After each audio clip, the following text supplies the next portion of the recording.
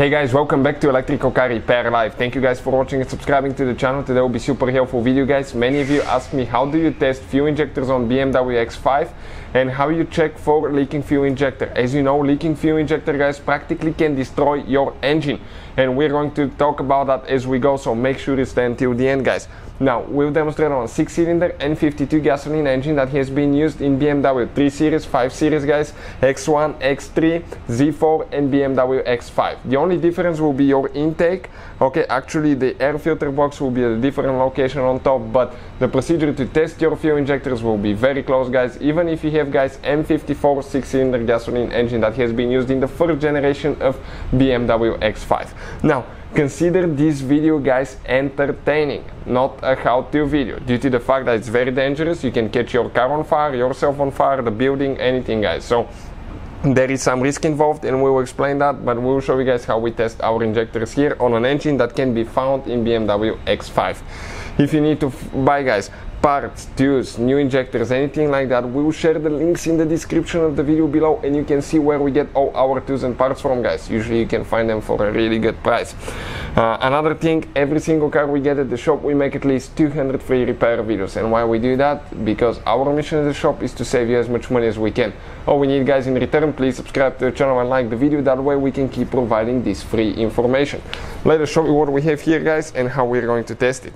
First, guys, this is the fuel rail right here. If you have the X5 with the N52 engine, you have your air filter box on top, and you will not have that plastic that says BMW, but it can be easily even removed and you won't even know the difference. We have the fuel rail removed all the way with the fuel injectors. The fuel rail is the pipe that feeds the fuel injectors fuel, and it's connected to the fuel supply line coming from the fuel tank. You can see all the way back there. So that way we still have pressure in the fuel system. Now, after testing a few injectors, that pressure will decrease, and we'll explain how you can pump it again. But before we continue, let me tell you one thing, guys. Check this channel out, Auto Repair, guys. This is our main channel, and on this channel, guys, we have helped more than 75 million people. We have information that can save you thousands of dollars, guys, on future car repair. So please, guys, check it out. Now, when you guys test 1 or 2 injectors, the fuel pressure in the fuel rail will decrease. How you can increase that, guys? You can see when you remove your fuel injectors, you will have the holes where the injectors plug in on the cylinder head, and they're right before the intake valves. Make sure you don't drop anything there, nuts, bolts, dust, rocks, anything like that, because it will bend the valve. If it goes in the cylinder, it will destroy your engine even more, guys. So you need to have the engine rebuilt. Number 2, guys, we got a long rack, okay, that covers all the holes. And if you need to build pressure, what I usually do, we disconnect the fuel injectors, okay. I'll even recommend to disconnect the ignition coils, all of them. That way you will not have spark, guys, and crank the engine for only a couple seconds at a time, and it will build pressure in the fuel rail. Now, that being said, okay, we're going to go ahead and connect 2 alligator clips, guys. 2 alligator clips here. Okay, check it out now. It doesn't matter which one you connect to positive, which one to negative. Okay, you can reverse them as long as you don't touch the 2 wires together, because the moment you touch these 2 together and you have a power source, you're going to burn your injector. We are just going to get a 9-volt battery, guys.